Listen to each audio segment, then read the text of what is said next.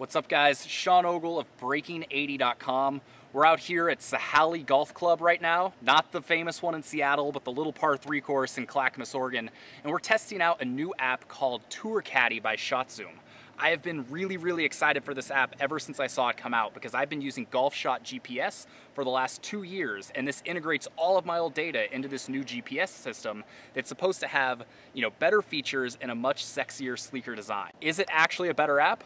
You're gonna have to stay tuned to find out. Real quick, let's jump into Golfshot GPS. We're gonna look at some of the pros and some of the cons.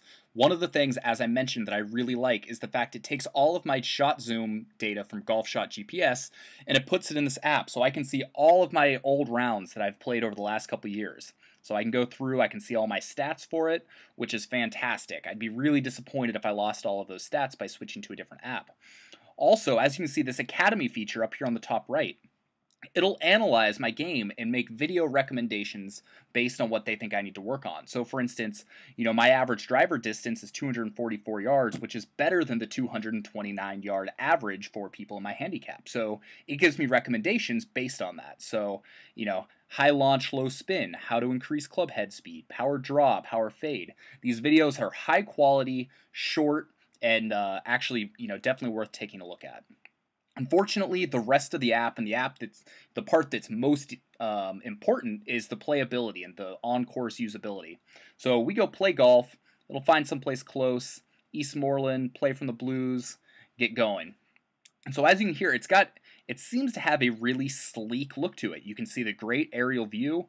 The problem is when you're actually on the course, the way it presents the information and the information that it's giving you is not nearly as good as it should be. So up top, this is one of the biggest problems I've got with Golfshot. That 244, I would expect that to be the distance to the green, when in fact, that's the distance it's expecting me to hit my drive.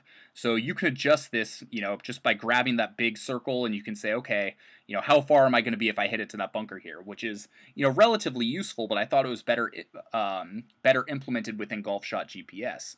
Up here, it's telling me what its recommendation is. So this is the caddy part. So you see the big 1 wood and the 244 yards and 89%. It's telling me that it's expecting to hit my driver 244, and 89% of the time I'm going to hit the fairway. Well, that 89% is completely irrelevant to me. It's not like I'm tracking every single drive and every single shot I hit. A great example of this was I was 182 yards from the green, and it recommended I hit my 7-iron because I had hit and recorded one 7-iron that went 174 yards. Realistically, that's a 6-iron, maybe even a 5-iron, depending on the wind for me. So if I'm taking its advice, it really isn't going to do me very much good. And so the fact they make that so prominent just didn't seem to work very well for me. Also, something when you were on the course that really bothered me is the GPS was almost unusable. When you're in the bottom right, you see that track button. You can actually track a drive just simply by hitting that, or any shot for that matter. I would stand over the ball, and it would bounce back and forth between 20, 30, 40 yards difference for a solid minute. Really wasting my time and not giving me an accurate number.